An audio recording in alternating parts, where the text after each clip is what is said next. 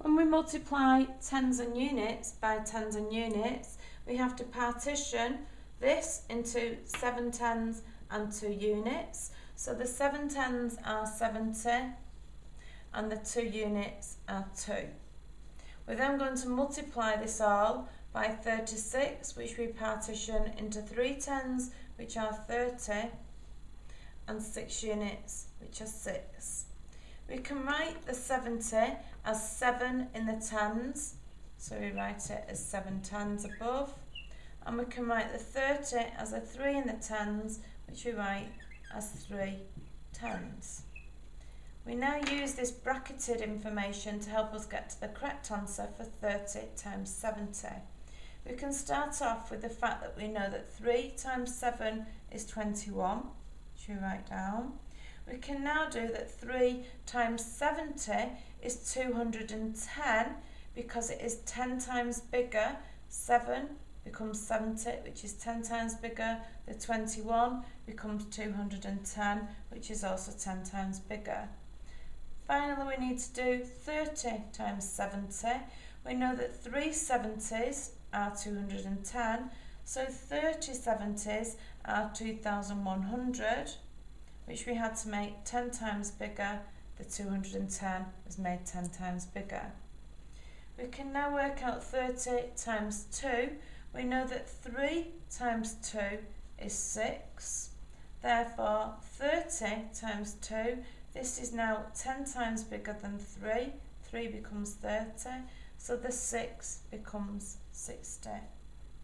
We can now do 6 times 70, starting off with the fact that we know that 6 times 7 is 42. But we now need to work out 6 times 70. This is 10 times bigger than 7. 70 is 10 times bigger than 7. So the 42 we need to make 10 times bigger, which is 420. Now work out 6 times 2, which is 12. We now add this row together so that 2100 plus 60 is 2160. And we add 420 to 12. We can partition this 12 into a 10 and a 2. So we've got 420 plus 10 is 430, plus another 2 is 432.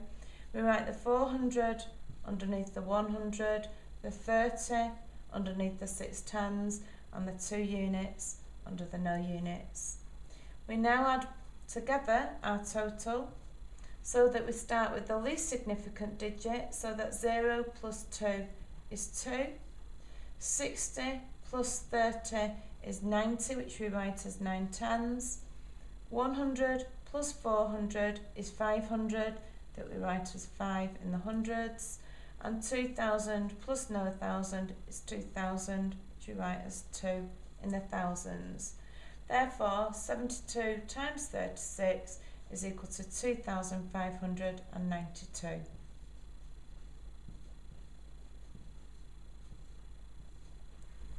With the question 237 times by 46, we start off by partitioning the 237 into the hundreds, tens and units. So the 2 in the hundreds we write as 200, the 3 in the tens we write as 30, and the 7 in the units we write as 7. We're now multiplying this all by 46, so we partition the 46 into 4 in the tens, which are 40, and 6 in the units, which are 6. To help with this calculation, we write the 200, which is a 2 in the hundreds, as 2 times 100. The 30, which is a 3 in the tens, we write as 3 times 10. And the 7 in the units, we leave as the 7 units. The 46, because this is a 4 in the tens, we write above it that it is 4 times 10. And the 6 in the units, we leave as 6 units. We now start off by multiplying 4 times 2 and write the answer down as 8. We now look at 40 times 2 The 40 is 10 times bigger than the 4, so the 8 we make 10 times bigger, which is 80. We now look at 40 times 200. The 200 is 100 times bigger than the 2, so our answer of 80 now becomes 100 times bigger, which is 8,000. We now start off by looking at the 4 times the 3 and write the answer down as 12. We're multiplying by 40 times 30. This is 10 times bigger than the 4. This is 10 times bigger than the 3. If you multiply by 10 and by 10 again, you multiply by 100. So the 12 is multiplied by 100, which becomes 1,200. We're now looking at 4 times 7. The answer is 28. But we actually need 40 times 7. This is then 10 times bigger than 4, so the 28 we make 10 times bigger, which is 280. Now look at 6 times 2, write the answer down as 12. But we're looking at 6 times 200, which is 100 times bigger than the 2. So the 12 we make 100 times bigger, which is 1,200. If we look at the 6 times the 3, this is 18, so we write that down straight away. But we're actually looking at 6 times 30. This is 10 times bigger than the 3, so the 18 we make 10 times bigger, which is 180. Finally, we look at the 6 times the 7. 6 sevens are 42. We can now add up this row. So the row is 8,000 plus 1,200, which is 9,200, plus the 280, which we can partition into 280. So we've got 9,200 plus 200 is 9,400, plus another 80 is 9,480. Can now add the bottom row up, which is 1,200 plus 180. We can partition this into 100 and the 80. So it's 1,200 plus 100, which is 1,300, plus 80 is 1,380. Partition this into 40 and 2. So we've got 1,380 plus 40 is 1,420, plus another 2 is 1,422. We're adding these together.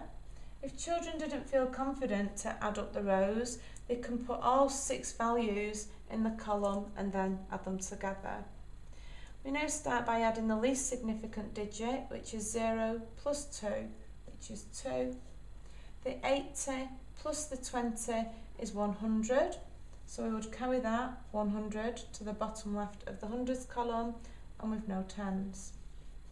We'd now do 400 plus 400, which is 800, plus the carried 100 is 900, and then we'd do the 9,000 plus the 1,000, which is 10,000, which we write as a 10, carrying the 1 into the tens of thousands column.